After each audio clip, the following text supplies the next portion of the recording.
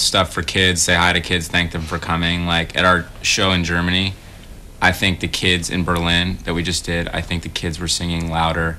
Actually, our sound guy told us that they were singing 2 dBs over the PA. Has it got scary at times, some of the correspondence that you've got from fans? Because obviously some fans will cross the line.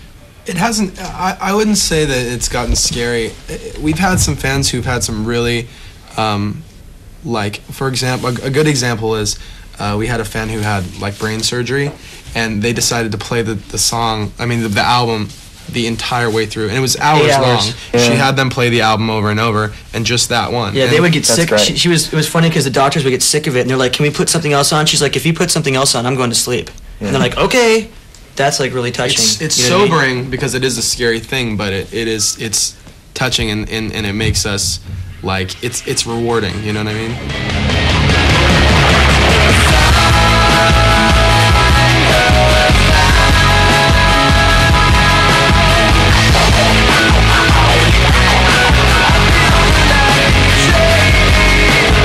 Was there a breaking point for you guys this year when you thought, this is actually where we're going to achieve what, a lot of what we've actually set out to achieve with this record? Was there a moment, like whether it was one show or one performance on television? We just got to play the VMAs in New York City, and I saw that. Ladies and gentlemen, the 3-time platinum sound of Linkin Park.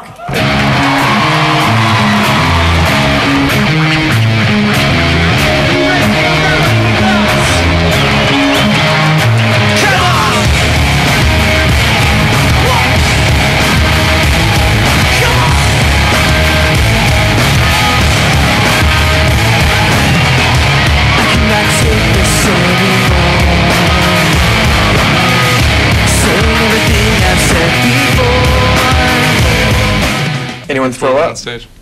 I threw up like every day. For a week leading up to it? No, I swear to God, I'm not even joking. I have never ever been. I haven't been nervous in years. Since like the first time I got on stage in high school, I haven't been nervous, and it was like such an odd feeling for me all of a sudden to be extremely like racked with all this anticipation, and I started finding myself getting like minor anxiety attacks. I'd start shaking, and then I'd either want to pass out. For like 4 minutes, just for 4 minutes. I'd sit there, I'd sit there, and all of a sudden I go, and I'd just throw up. I mean, it was totally. Put it on this mic, man. This thing smelled awful. Yeah, man. I can't even imagine what the guys from the Executioners who played with us. Yeah, I know. I saw. They don't. I mean, they didn't know us that well. You know what I mean?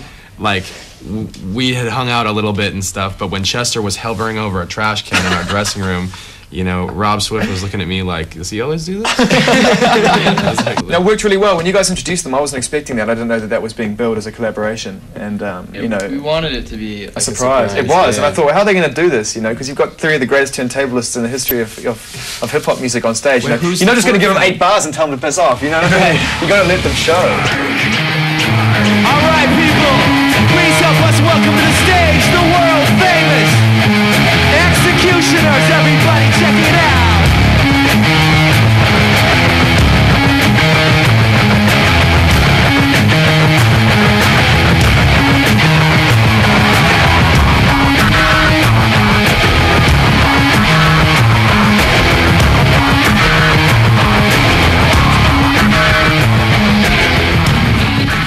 This is going to be a tough question for you, but I've got to ask one tough question, I guess. And whoever gets asked it first is going to be in the worst position. I bench press 180. Okay, cool. What do you bench press?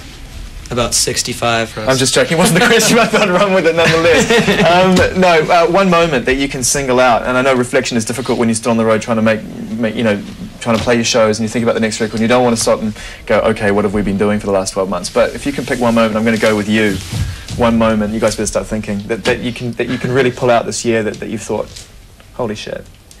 I was already thinking about it earlier in the interview, and I think it was the first show we did in London.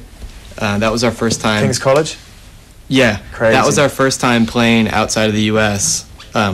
We played like 3 dates on that little European run that we had done, and that was the first show that we had that went over really well. That was outside the U.S. I would have to say when we were in Melbourne, and we were inside this like small arena, and they broke the foundation of the building. The kids were just jumping so hard and having so much fun. They literally brought the house down. Next time you have to raise the roof. Right. Right. Mine's gonna sound. Come on, allow me one. Allow me one. Take my wife. Mine's gonna sound slightly redundant, but it's also a show, and it's also in London. It was the last time we were here with the Deftones. Yeah. We played London Arena. I caught up with you. A couple of you guys around that time. You looked exhausted. It was probably, that was the most exhausted I've been all year, I think. And I didn't even know how, I couldn't even, like, I had family out, and I couldn't even talk to them. I was so tired. I didn't even know how we were gonna play the show, and the show, for me, was like my favorite show of the whole year. Well, I'm not really I've never been much of a radio listener, but I think having our song get on the radio, One step closer? one step closer. And that was just a cool thing to me, because it felt like at that point, like it had already gone way further than I expected. A couple months ago, doing festival shows, we played. The largest show we've ever played was for probably about 70,000 to 80,000 people. The wind was blowing, my cymbals were blowing around and stuff, and it was just like. And I remember the sun was like kind of setting and coming through the clouds, and there was just like people for as far as you could see. We played a great show, and we had a great time. Well, thanks very much, guys. It's been a pleasure.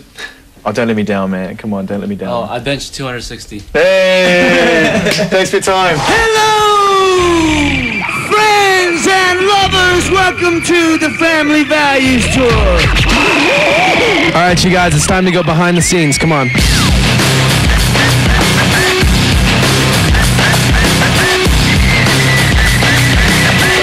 What's up, you guys? You're chilling with Linkin Park at the Family Values Store.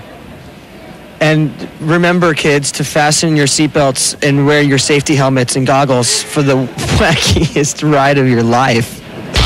This is where the magic happens. This is our studio bus.